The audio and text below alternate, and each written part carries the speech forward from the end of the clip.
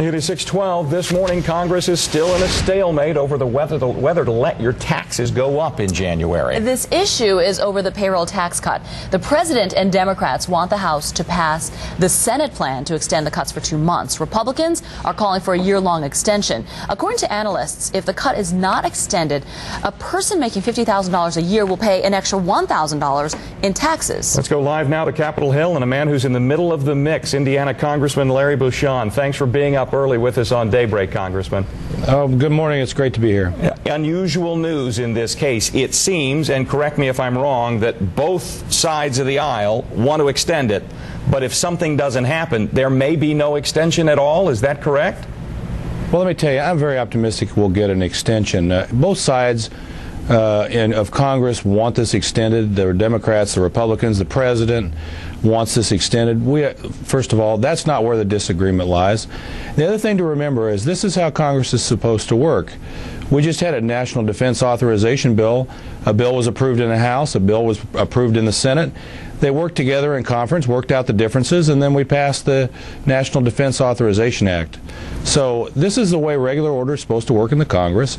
The House passed, we passed our bill, the Senate passed their bill, and we need to get to conference and work out the differences. I think that we shouldn't get all bound up in the fact that there's conflict here in D.C. This is the way it's supposed to be working. But, Congressman, it appears that some from the Senate have gone home already for their holiday break. Can this get done? If you need to get into conference, don't you need both sides here?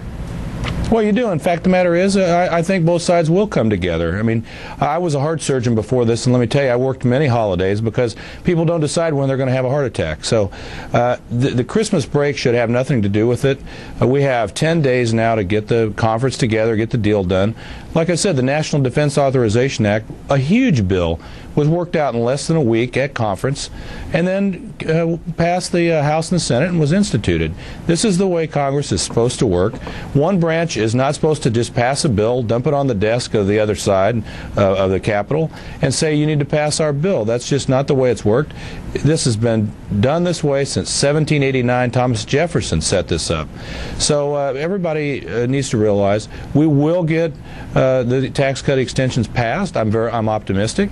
But we need to go to conference with the Senate and work out our differences. You're in a position to know whether this, in this case, for Republicans in the House anyway, is a situation where the leadership is directing the members or the members going to leadership and saying, this is how our constituents want this to work. Kind of give us the process at this point, at least from the House side. Well, it's a cooperative effort. The leadership has a plan, but let me tell you, every district in America is different. I have the 8th Congressional District in Indiana, and what they're telling me is the uncertainty of passing a 2-month extension doesn't do anything for them. You have physicians out there that are looking at a 27% pay cut. You have all of our citizens looking at a dramatic increase in their taxes if we don't get this passed. So it's a cooperative effort really on both sides of the aisle amongst the leadership and the rank and file members. I'm representing Indiana's 8th Congressional District. That's who I work for, and I want a year-long extension. I think a 2-month extension is irresponsible, and also the physician doc fix, so to speak. We have a 2-year extension in place. We cannot continue at the end of every year to put seniors at risk of not being able to access their physicians because this comes up every year. We need to fix this. Well, we will certainly see how all this plays out, especially as we approach that deadline. Representative Larry Bucshon, thank you so much for joining us this morning and sorting it all out for us. We appreciate it. Well, you're welcome. It was great to be here.